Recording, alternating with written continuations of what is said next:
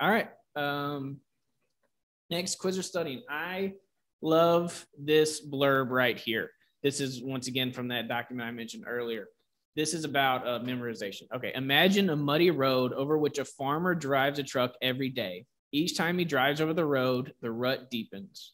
As he increases the load the truck is carrying, the rut grows deeper still. In a similar way, each time we repeat a verse of scripture, the memory pattern it leaves gets a little deeper.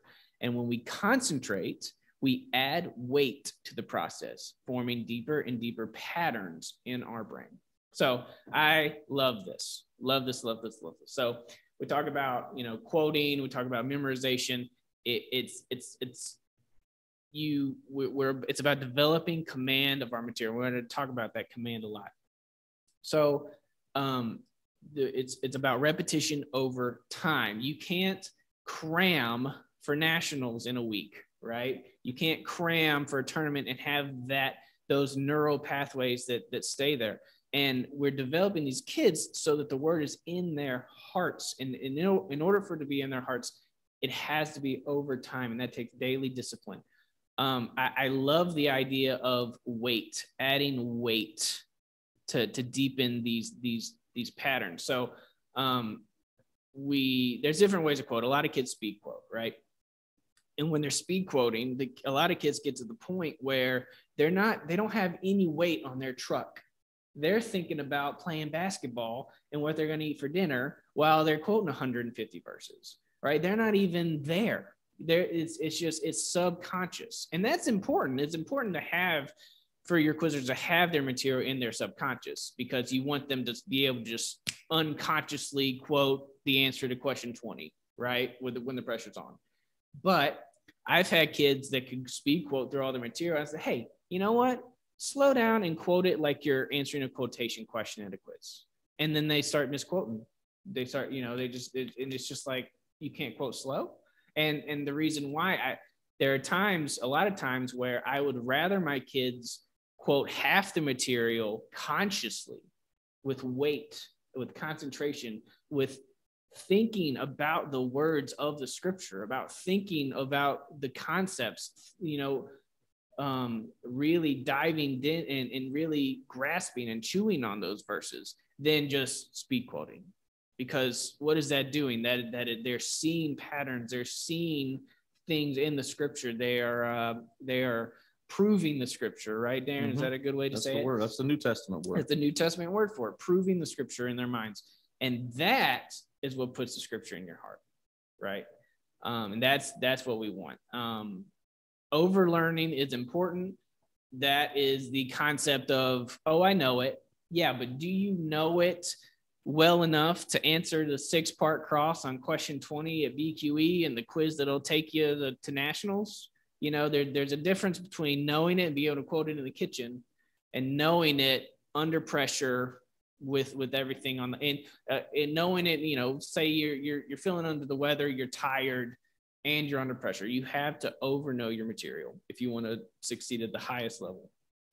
You can't replace time. Command of material comes from conscious repetition over time. You can't cram. I had a quizzer. It took him way too long to realize that. It was before nationals, and I had one quizzer that had studied consistently all year, and then he really thought that he could kind of cram it in 2 months, and you can't replace that command of material, that ability to hear a word and just pull it. I call it pulling it. Mm-hmm. Pull that scripture. Find the reference. Find the event. Find the verse. Find the verse with which that information is from. And that is so crucial. One thing I love, and I'm probably going to talk about Avery. He's here. I'm probably going to talk about him a lot. But I see it in his life. I see him teaching Bible studies, and I see someone say something in a discussion, and I see it trigger.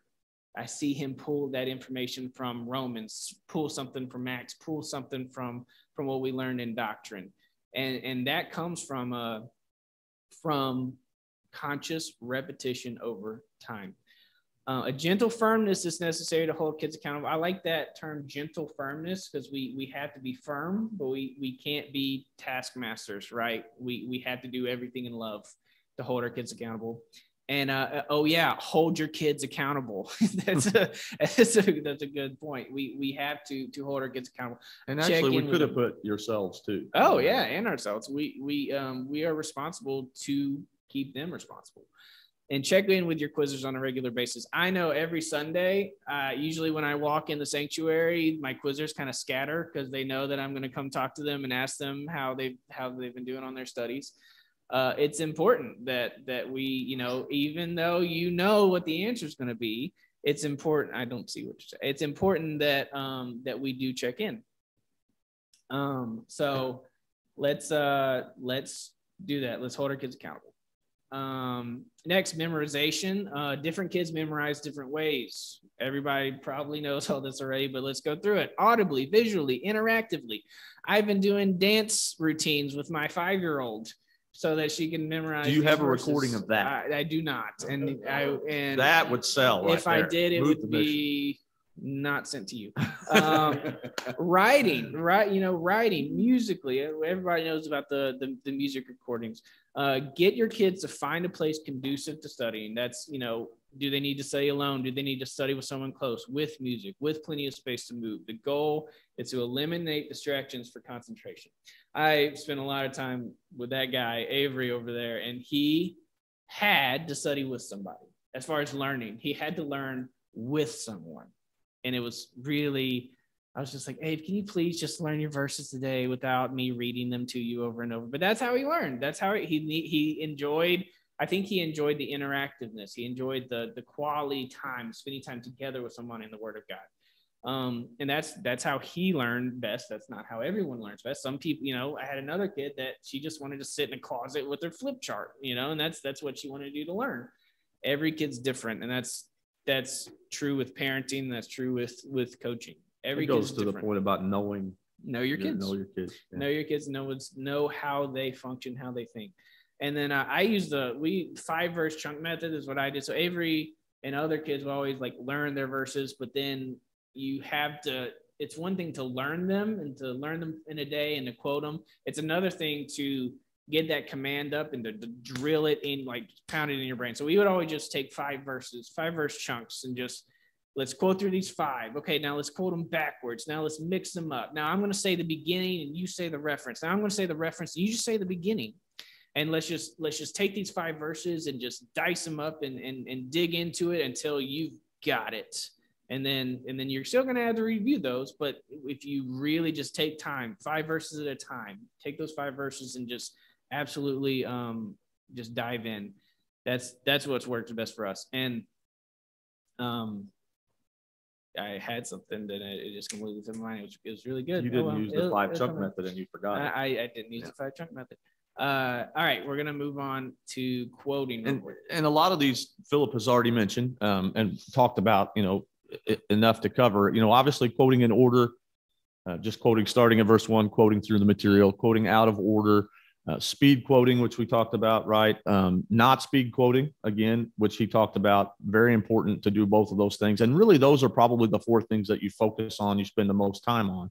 But there is also a lot of value in some of these other things.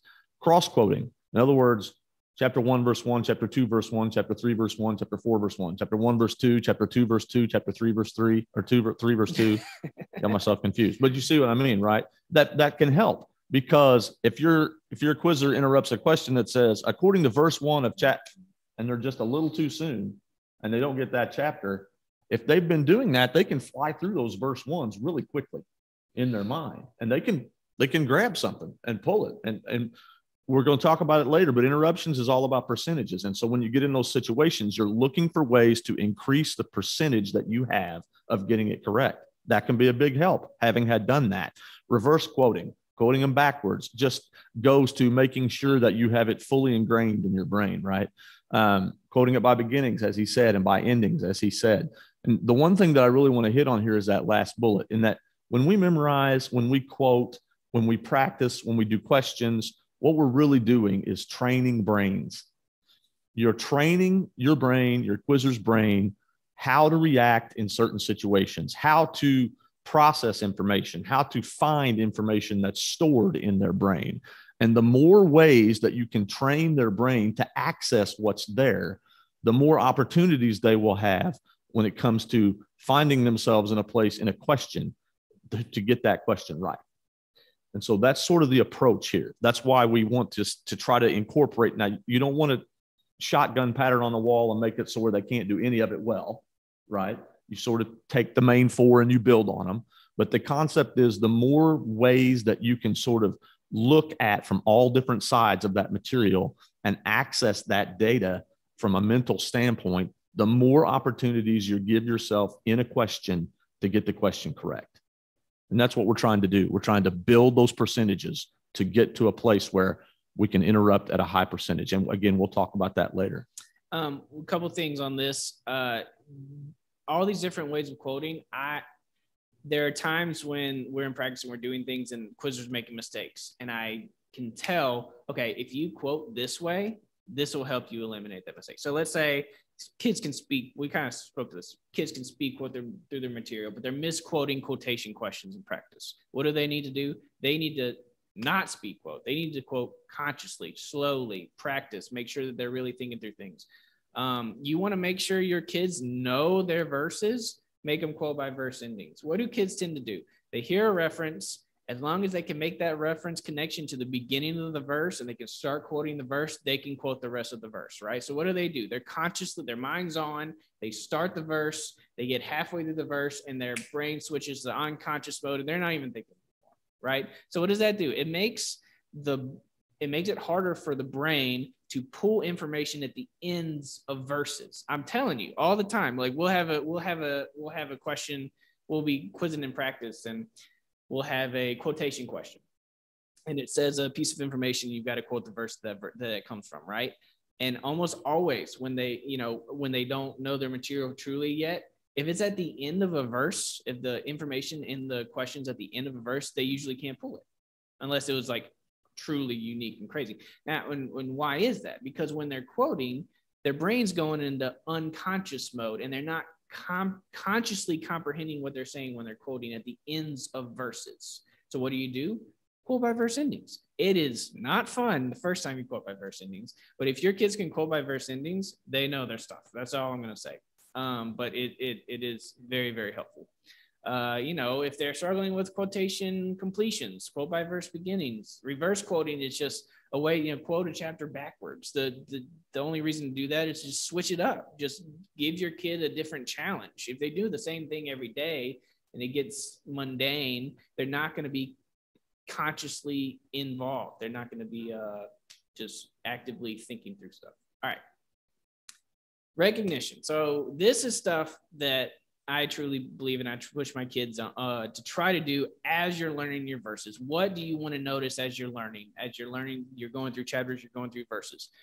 Things to note, cross references, and kids do this. If quizzers' minds, they just make connections, right? That's a two-time word. That would be a good question. But when you find these cross references, it's not enough to me to take it to the next level. Just be like, oh, look, that's a two-time word. It's more like, okay, what cross-reference question can be written on there? Is there a cross-reference question that makes sense? Because it's one thing if it's a two-time word or a similar phrase, but is there actually, besides quote the two verses that contain this word, is there, Jesus kicked what? According to this verse, and John kicked. I know Jesus didn't. I don't know if he kicked anything, but kicked. That's a word that has a cross reference. And what we look for is words with patterns where part of it's different, right? It's either going to be a different verse, different chapter. That would be a unique biblical word. It would be kicked, right? Yeah, maybe. Maybe we can find it. Lists in verses. So a lot of verses list Jesus doing X and X and X and Z and Y. Okay, what is that? That's a list. How many things and what are they? How many times have you heard a how many and what are they question in a quiz? A lot. Guess what? There's only so many of those that you can write as a question writer. So what's something we can do? We can notate, take note, recognize, oh, that's a good how many and what are they? And there's plenty of them. I wish I could think. Okay, like the verse in with the names like that's 11 geographical locations and 2 verses. That's a great, how many and what are they? These verses name how many geographical locations, what are they? If you make that, if your quizzers are making that question in their mind when they're learning the verses or when they're quoting, oh, that's a good how many and what are they? How much easier is that? Is it going to be to recognize that in a quiz? Identified pronouns. We're going to talk a lot about pronouns later. We'll talk about pronouns a lot. Yeah, just quizzers should not just keep learning without noticing and taking note of, hey, who is he referring to? Who is she? Who is they? As they're learning the verses. Spoken words, great quotations, right? Quote the words Jesus said concerning blah. If you take note of that stuff while you learn, it becomes a lot easier later. Quotes from other scriptures as it is written. So those are great nuggets for question writing. So you should take note of them as you're learning. Questions, statements, exclamations, punctuation. There are a lot of things in senior quizzing that a lot of questions based on punctuation. So what can we do as we're learning, or as the senior quizzers are learning? Take note of it. Study your questions in the verses. Study your exclamations. Notice statements like if a verse doesn't end in a period and it goes to the next verse, then that's a great statement question. That's a good 30-point potential quotation question. Quote the statement that names Barabbas. And there's only one verse that names Barabbas, but it's going to probably be more than one verse or just part of a verse because that statement is a sentence ending with a period, right? So if you take note of that, oh, look, this verse has 3 statements in it. This verse has 2 statements in it. Oh, this statement actually goes from verse 2 to verse 5. If you take note of that, if the quizzers take note of that as they're learning, that is crucial for them to be prepared for certain types of questions. Comparisons and contrasts. This year, especially in the book of Proverbs, there are contrasts and comparisons all over the place. You're going to just, first of all, everyone should know what a contrast is. Okay. Comparison is comparing 2 things to show how they're alike. A contrast is comparing 2 things to show how they're different. It's a pillar of question writing in senior Bible quizzing. So take note of those. Usually the word but or the word like is used in these. So if you get your quizzer, say, hey, I want you to go and find all the contrasts in chapter 3 and text them to me or whatever. If your quizzers are finding those and making questions, oh, this contrast is concerning a dove. That's a good question. If your quizzer makes that connection in their own brains and writes that question, even not on paper, they just write that question in their mind. Then if they hear in a quiz, what contrast concerning they've already made that question in their brain. So the neural pathways are already there.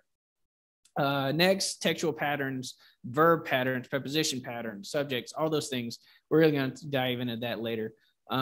Context, connections, and contrast. This is big we talk about Brother Faubert's writing at Nationals. He loves context connections. He loves to cross-reference concepts and context, which not necessarily this phrase is here and this phrase is here, but this idea is here and this idea is here. Right. Context cross-reference type questions.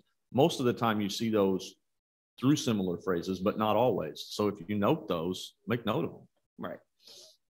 The goal being that your quizzer should be able to hear or read a verse and identify potential questions that could be asked. So you should be able to tell your kids, hey, give me a 4-part, give me a 2, 3, or 4-part question on this verse. And they should be able to make a good question. They should be able to see patterns, and that takes practice, right? And that takes discussion.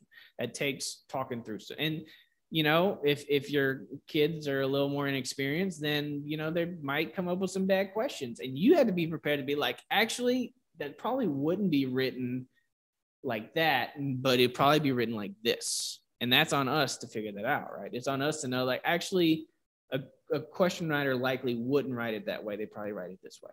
And it's not easy, but if we can help our kids do that and help show our kids to see that stuff, then they're going to be prepared. Okay, 10 minutes. We're making good time. All right. Charting. We could talk for days about charting. Yeah. Before you get started, this is pretty basic stuff here. Material knowledge and reference. You have to know your stuff. You have to know your references. If you don't know your references, you're not going to be able to, charting is not even worth it. Some quizzers get it naturally. Some must extensively chart. I talk a lot about Avery and Sherwin. Avery was kind of a natural when it came to pulling information. He hear a word, he could find it quickly, right? 2-time, 3-time words, whatever. It helped when he studied for sure, but he had a little more of a knack to it. Where Sherwin is another great quizzer that I was blessed to coach, and he just kind of struggled with it. But as soon as he studied it, if he ran through his 1-time words, ran through his 2-time words, ran through stuff like that, then he had it. And it's just different brains work different kind of ways, and that's okay. Kids are different, and you will not chart everything you can. It's impossible. You can chart for years, and that's okay. What's important, I feel like we should caveat that unless you're a Beardsley. Yeah. Okay. That's true. Or you're from Concord, California. And that's okay. Love you guys. What we want to do is figure out what's the most useful, what's the most efficient. Okay. Like in Proverbs, it's going to be a lot different than last year's study, right? Yeah. It's going to be a lot different than a gospel, than an epistle. And so maybe there's something that we studied a lot last year that we don't really need to study this year. Okay, for instance, there's not a lot of proper names this year. There were a lot of proper names last year. We really had to study names, right? This year, there's not a lot of names. There's not a lot of geographic locations. There's a lot of contrasts. There's a lot of body parts, which body parts are like the worst thing to chart. But Proverbs, there's a lot of context connections. Yes, context. Yeah. Okay. So these are the things that I push. And Darren and I, as shocking as it may seem, we don't agree on everything. So we do just. Philip, I allow you the liberty to be incorrect on something. Okay. Well, thank you. So every coach is different and everybody's kids are different. So there's no one right way to do things. But I wanted to share with everybody what I try to get my kids to do. I'm not saying that they do this. I try. But this is the getting started charting. This is the stuff that I want my kids to run through, to take note of as they're learning, and that we try to run through before every tournament as the year goes on. Because I feel like if you run through this prior to each tournament and you kind of build on that as the year goes on, this stuff just kind of becomes second nature, right? And I'm not saying you have to memorize this stuff. What I'm saying is that we're good. Okay, sorry, my computer was acting funny. It's good to make some connections, to go through this stuff, and it just helps you see some potential questions before they come up.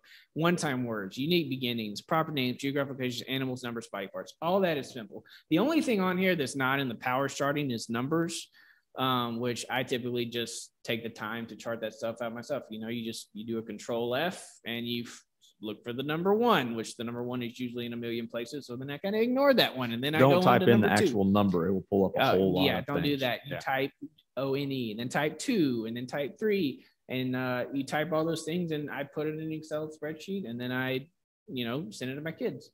That's the kind of stuff that I think is beneficial turn to tournament to kind of build on as the year goes, to kind of just keep things simple. And by the way, everybody's going to get a copy of these slides. So I just want to make sure everyone knows. Okay. I want everyone to take notes, but you will get a copy of these slides. We have like 3 more slides and we're going to take a break. The charting, the next step after the material is mastered. So after we're at the end of the year, or maybe prior to BQE, maybe they've got the BQE material down. This is kind of the next step that I try to push. Repeated phrases. Notice word count. So one of the type of questions that you can hear is, what 7-word phrase that concludes verse 3 of chapter 1 is also found in which other verse of study? That's kind of a common staple, right? We can prepare for those. How can we prepare for those? We can get our list of repeated phrases, and we can do I'm an Excel person, so I can just write a little formula that counts the words. Then you put it in the table, and there you go. And then what I typically do is I also write questions, but I write all of those that I could conceive being a question, and I make sure all my kids hear those before BQE or something. Because if they've heard it before, that's next time they hear it, it's going to be a lot easier than the first time, right? And this is one of those things that I'm going to talk about more is there are certain types of questions that are hard unless you do X, and then it's easy, right? That's hard. Cross References, or even quotation questions. That's hard unless you prepared for it, specifically that. Similar phrases, ending word phrases, consecutives. I call consecutives verses that have information in it because they like two consecutive verses named Barabbas. I'm going to use Barabbas as the example, I guess, today. Multiples is quote the verse that twice names Barabbas. I call those multiples. We have all that charted out and make sure my kids really go through that and find the keyword. So like maybe the word bringing isn't a good multiples word. Like twice the word bringing, like that's kind of funky, right? Like we're probably not going to hear that in a question, but twice the word love, twice the word grace, stuff like that. Those words, those key words that's a good question. You could definitely see that being written if your kids make that connection. If you go over that stuff, it's easier when it comes to tournament time. And then the last thing is the concordance, which we can talk about that a little bit later. Studying chart work. So I purchased BQ Powers chart work. And then I don't have any complaints about it. Then the BQ Learn app has, 1, 2, 3, words, flashcards you can do. Create your own flashcards. That's what most of the great quizzers do is you take the time to create those flashcards. It kind of helps you grab onto that. I use Quizlet a lot. I don't know if everyone's familiar with Quizlet. It's an online free flashcard creation software. So I spoiled my kids so much. I put a ton of charting in Quizlet in separate little pieces, and I send them folders and say, hey, this is your BQE charting folder. Okay, they can go and study animals. They can go and study body parts. They can go and study proper names. They can say their repeated phrases and just go through Quizlet that way. And then the concordance, which, that's where I'm going to show you what the concordance looks like for those that aren't familiar with it. And then you probably won't chart everything, and that's okay. I just want to emphasize that, like, that it's okay for you not to get to everything. What's important for you as a coach is to identify the important things that this will give us an advantage if we do this, and to focus on those. This is what a concordance looks like. If you didn't know, it's available for purchase at BQ Powers. It's literally a concordance. It's every word in our study and shows every place that word is. So I know that this is how Brother Faubert writes his cross-reference questions. It's how he writes a lot of his questions, is by going through this and finding similarities. And this is actually from Josh Martinez sent me this picture of how he highlighted. So he would highlight if there were similar words before and after a certain word. So like, for instance, about, he highlighted roundabout, right? So to just look for potential cross references in there. This is like the last boss like in a video game. Yeah. It's like, this is how you really dig in deep. But this is the place where you can really see and notice crosses together. But it's definitely, and the thing too is you the funny thing is you may be doing all of this for one question, but it may be the question. Right. I know it's hard to do that. And I was just talking to Darren last night. I feel like it's a lot of quizzers can't really see past their hand in front of their face when it comes to the year, right? When it comes to the quiz season. And I'm always thinking about August, the end of July, like right now. Like I'm thinking about July, and I'm thinking about that every day. I'm thinking about state finals. I'm thinking about BQE. I'm thinking about nationals, like every day. I'm thinking that goes through my mind. We need to prepare for that. And usually kids are like, I got tests this week. I'm trying to pass my driver's license test. I don't know what I'm going to eat for dinner. I'm really hungry. Like they just, it's hard for them to see long-term. Right. And that's just, I was that same way when I was a kid. And so I get it, but, all right, we're going to take a little break. Before we do that, does anybody have any questions about the stuff we've covered so far, online or in person. Brother Frost, babe, you got questions over there? Okay, go ahead, sir. Incentives are great. Oh yeah, absolutely. So brother, actually, never mind. I thought we had another mic. Brother Frost was asking about holding kids accountable and what that looks like in practice and what we found that works for us. One method doesn't always work for all kids. That's absolutely as you've already discovered. Yeah, as you've already discovered. One thing that I have is that I try with the older, more mature kids is genuinely talking to them weekly, making sure that I have a conversation with them like, hey, how are you doing? And don't scold them. I don't scold them. I have that gentle firmness like, hey, remember those goals you set? Remember what you want to accomplish today? Hey, remember your teammates are counting on you, like having those mature, treat them like an adult, right? If you treat them with respect, they should treat you back with respect. I always believe in you have to give respect to get it.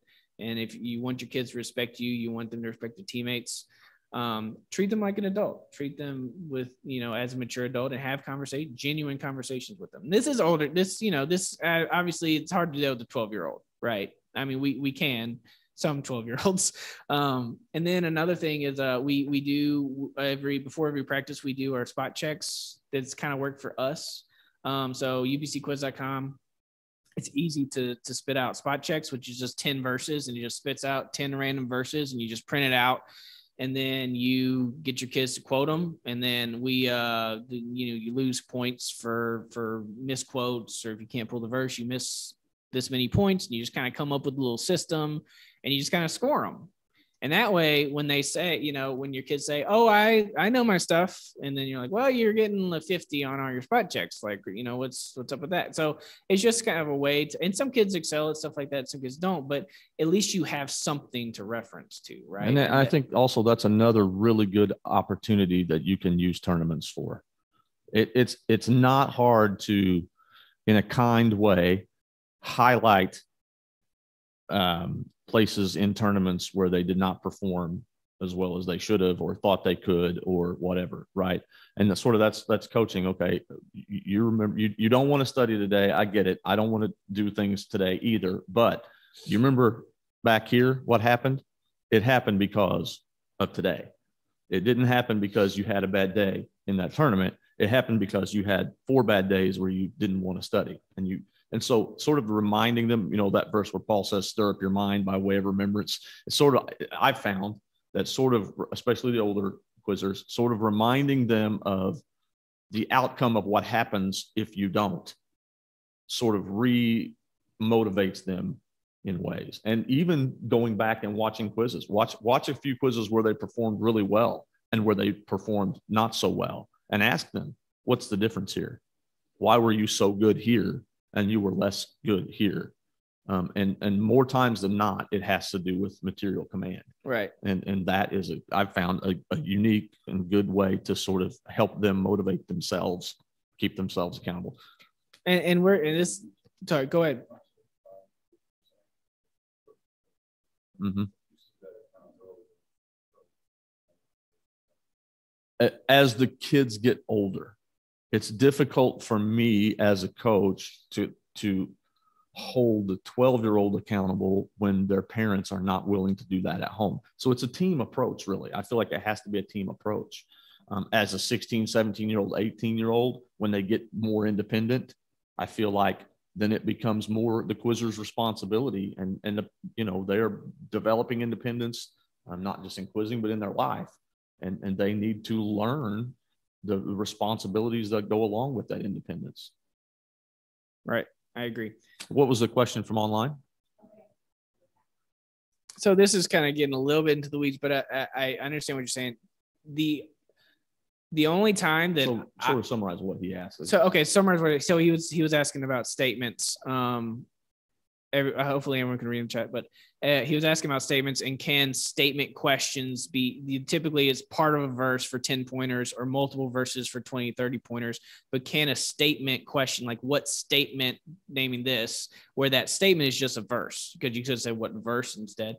So I typically, from what I've noticed and how I write, and I try to mimic what I've seen elsewhere, is The only time that you say what statement, and that statement is just one verse, like it's not part of a verse, it's not multiple verses, just one verse, is when it's typically in like a cross reference. So I'd write what question naming Peter is recorded and what statement naming Peter is recorded, where that statement is just a verse, right? But I'm not going to write what question and what verse. I'm going to write what question, what statement, even if that statement's a one single verse. So typically, if it's a quotation and you hear quote the statement or what statement, and it's it's just that's the only answer, then typically that statement should trigger you to say it's going to be part of a verse or multiple verses, unless it's in a cross reference like that example that I gave. I hope that helps, Tim. Okay. Yeah. The other thing I would say to that is that two things. One, we have to understand, we're going to take a break here in just a second. We have to understand that there are no rules. Question writers can write whatever questions they want. That doesn't necessarily make them good. They can write whatever they want to write. Our role as coaches, part of what we do is understand what's being written, find those patterns, do the research, check it out, look at the quizzes, go back, and when we have a state tournament, if you can get a copy of the quizzes, get a copy of the quizzes. That's the sort of the not behind the board work that coaches can do to help themselves understand and then help their quizzers understand. Find those patterns. We're going to talk about those things when we talk about diving into the questions today. The other thing I would say is that this speaks to that philosophical difference that exists between juniors and seniors, because when you come from a world of juniors, an environment of juniors, your brain is trained to bound things by verse reference. That's not the case in senior quizzing. Things are more often bounded by context than by verse reference, and context is generally bounded by punctuation. So you have to sort of flip the script on how you think about things when you're finishing questions, answering questions. And again, as Philip indicated, there are certain guidelines usually that quiz writers try to stay consistent to, but you have to understand, you have to sort of try to move away from that mentality of things being bounded by verses as opposed to being bounded by punctuation, because punctuation generally contains the context and the content. Okay. Any more questions? Okay. All right. We're going to take a short break. We'll be back in, let's call it, can we say 11? 11 o'clock. 11 o'clock. We'll be back. All right. Thank y'all.